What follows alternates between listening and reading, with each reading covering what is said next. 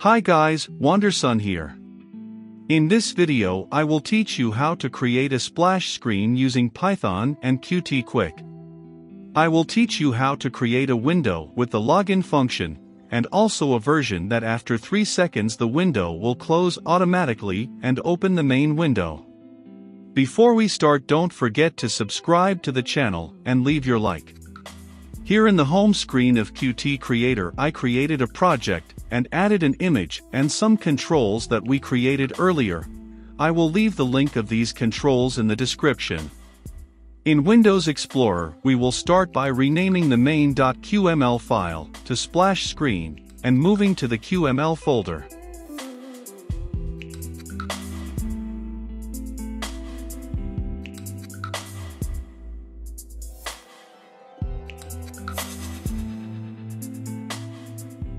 In our main.py file, let's change the address to the file we just renamed and move it to the QML folder.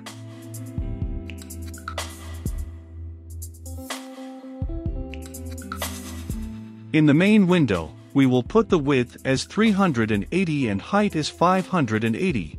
After that, add a rectangle inside our window. I will change the color of this rectangle to a dark color, and in anchoring center it in the window. Change its width to 360, height to 560.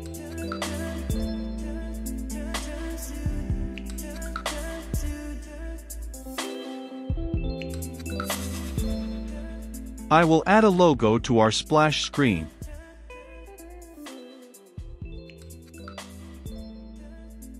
This image will have a width of 300 and a height of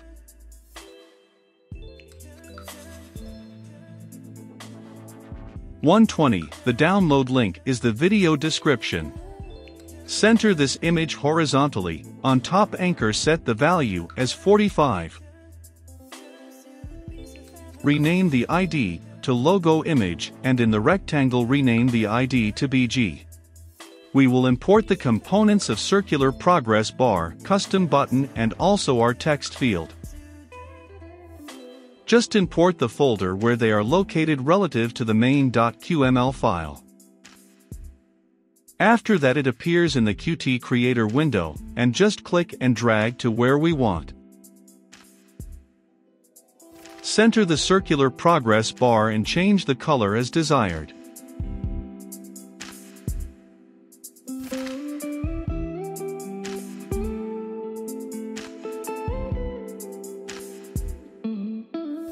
If you want, you can also change the other properties of the progress bar as shown in the video.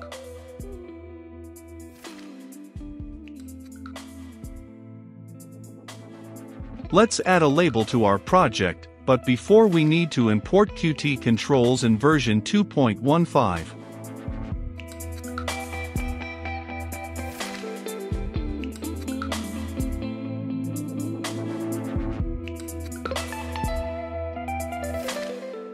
Center this label horizontally.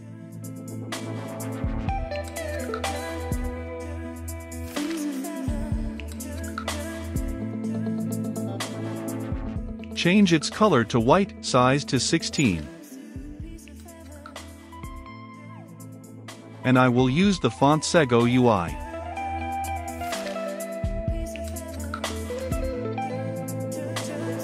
Copy and paste this label we just created. Change the font size and text as shown in the video.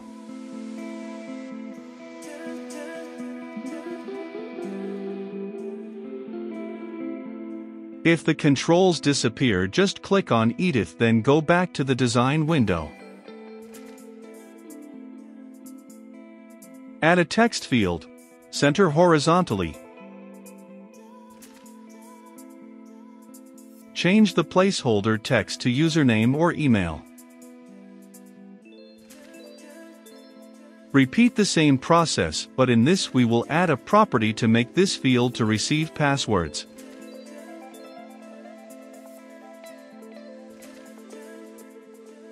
Add the echo mode property as text input password. This property is responsible for hiding passwords text. We can run our application and test these fields.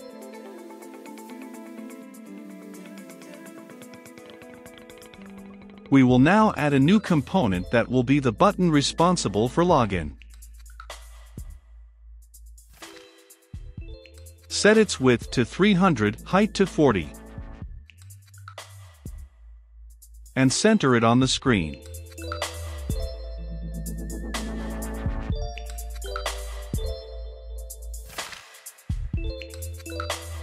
Change the username field ID to text user, the password field ID to text password,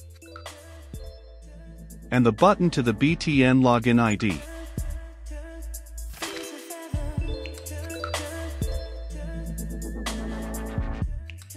Align the login button relative to the bottom of the window.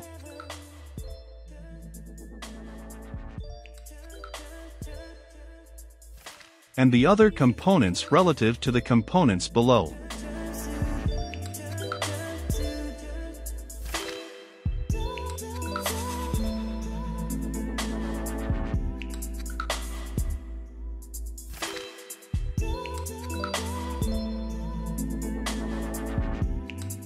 See that it is not possible to use anchoring in labels, because they are inside the circular component progress bar. Let's move them into the rectangle BG.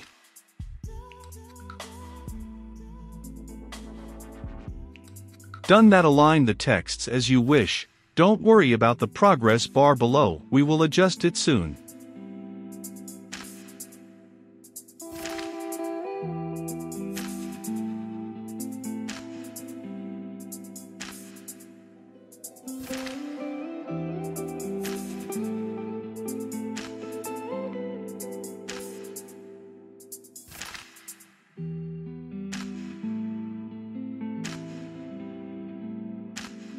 Change the color of the button to the same color used on the circular progress bar as shown in the video.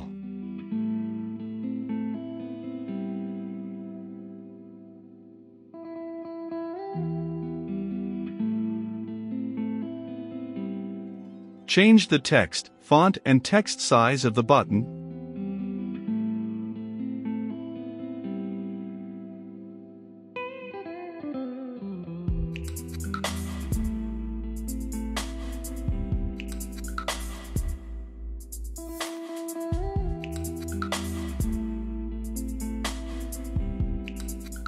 We will import a module Qt Graphical Effects in its version 1.15. It will be responsible for adding the drop shadow on the rectangle BG.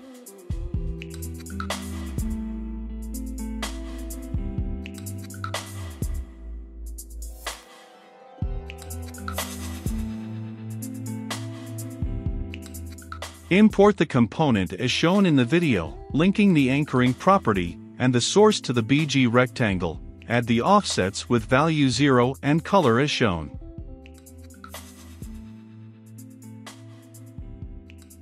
Put the Z value as 0, and in the rectangle BG put it as 1. This will cause the drop shadow to appear below the rectangle. See that I added a wrong property. Correct as shown in the video and run the application again.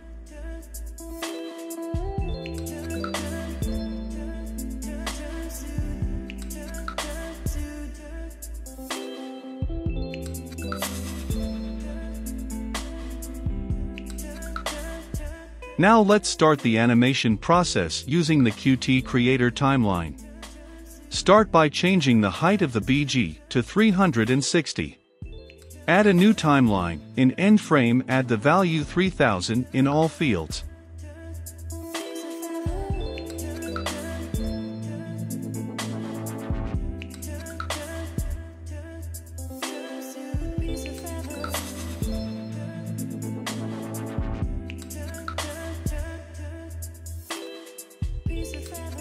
Set the value of the circular progress bar to 0 and click Insert Keyframe.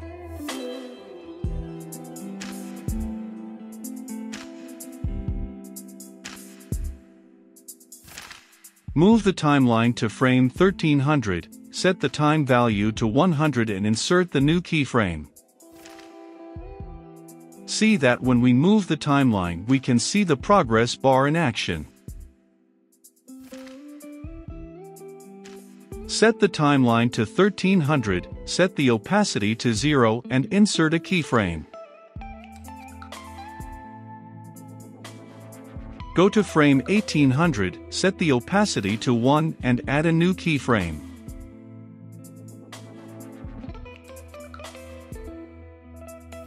If the keyframe value has gone wrong, just change that value manually in the edit keyframe. Copy the first opacity keyframe and paste it at the beginning of the timeline. Now what we are going to do is make all the components appear after the circular progress bar reaches 100% and disappear completely. In frame 1800, set the logo opacity to 0.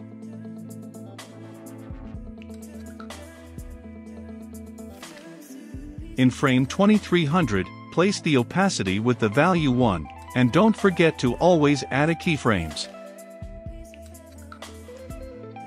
Copy the first keyframe and paste it at the beginning of the timeline as we did earlier. Repeat the same process for all other components as shown in the video.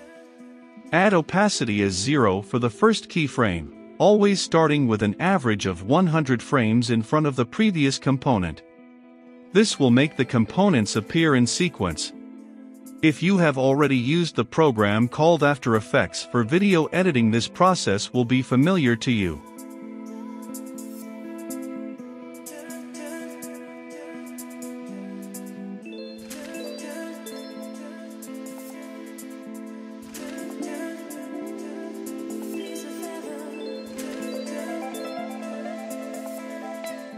When running our application, we can see the components displayed in sequence.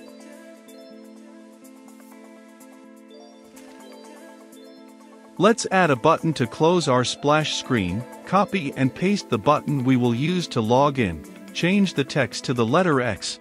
Put its width and height with the value 30, and set your anchor as top and right with value 15.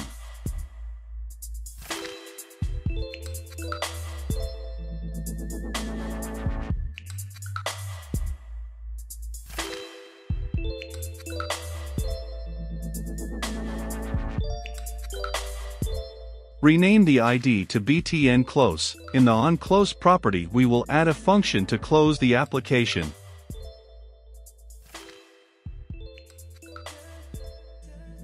But before I rename the window ID to splash screen, then add the close function responsible for ending the process. When we run the application, we see that the button is working correctly when it is clicked. In BG Rectangle, we will add a keyframe in frame 1300 in the height property.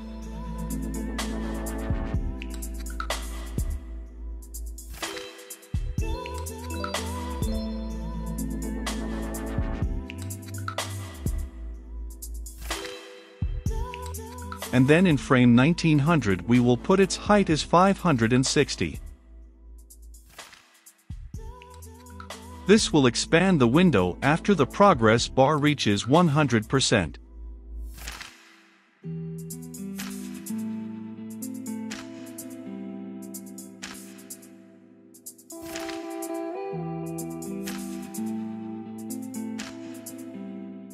Change the animation curve as shown in the video, so the rectangle will be expanded smoothly at the end.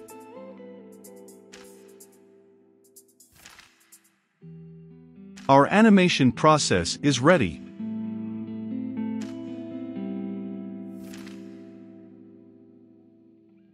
We will now remove the standard title bar from the application.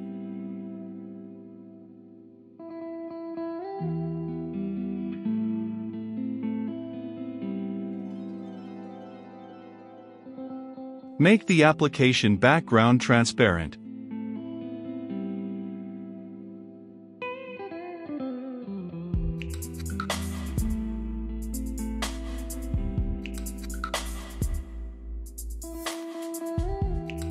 Let's create another window that will open after the splash screen window is closed.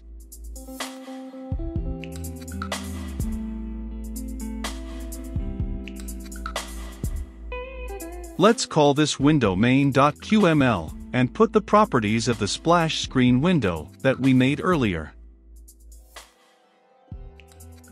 Import the modules as shown in the video.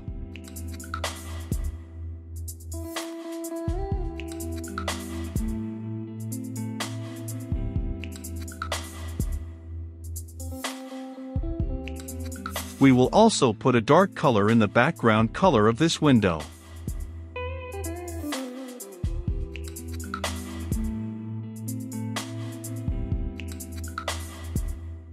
Let's add two labels to the center of our window. These labels will receive information that will be sent from the splash screen to this window.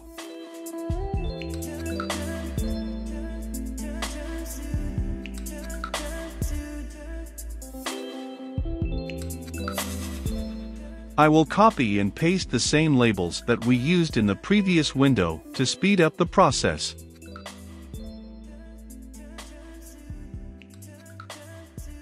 Paste them in the main window and reposition as shown in the video.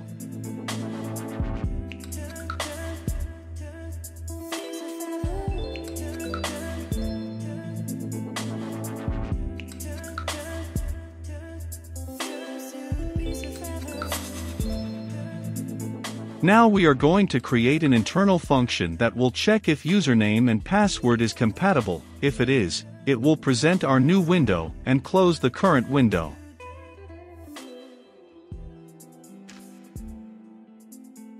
We will use a JavaScript function to speed it up. If you want, you can do this verification using Python as shown in the Qt Quick and Python course.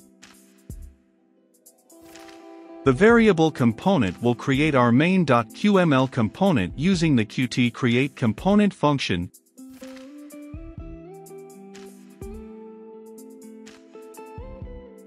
And the create object function will give us access to send information to the other window. Use winShow to display the window and visible as false to hide the current window.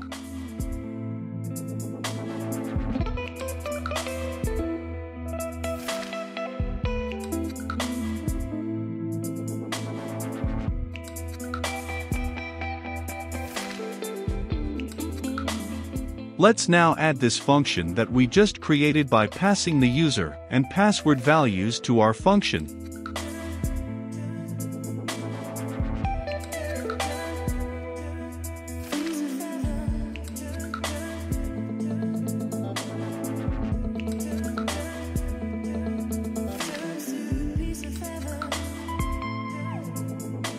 If it works out, our window will be displayed correctly.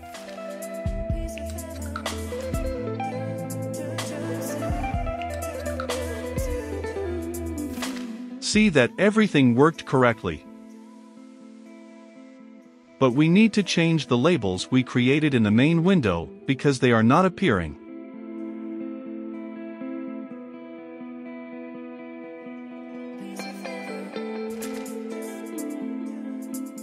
They are not showing up because they are looking for anchors in components that do not exist. Just delete these parameters and run the application again.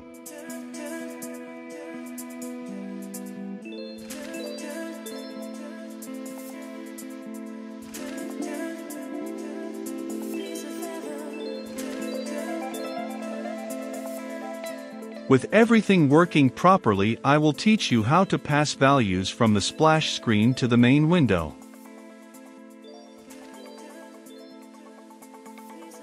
Create two properties of type string with the name, username and password. Those properties that will receive the values from the splash screen window.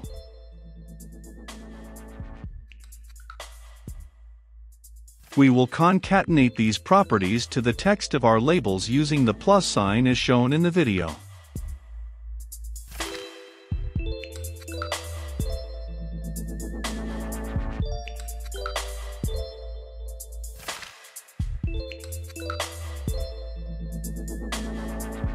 In the splash screen window, we add the username object, the name entered by the user, and in password the password that was entered.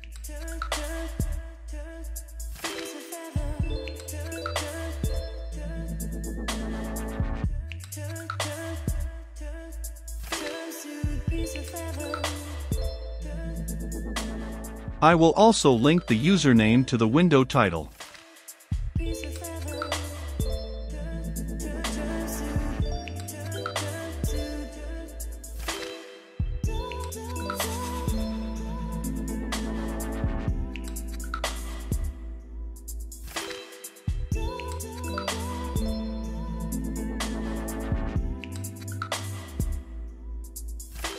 See that the parameters are being sent correctly. To finish, I will teach you how to create a function that will make the window appear for 3 seconds and after closing and opening the main window.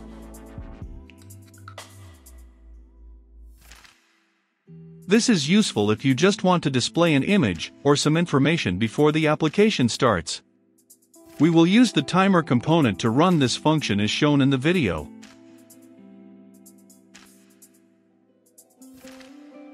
In Untriggered, we can copy the function we created previously to create the main window and paste it inside. Just change the username and password value first.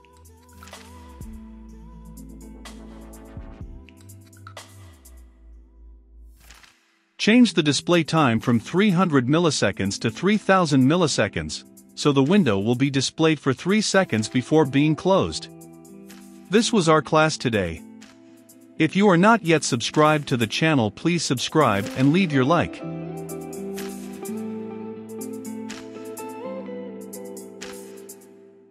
Thanks to all Patreon supporters. See you in the next video.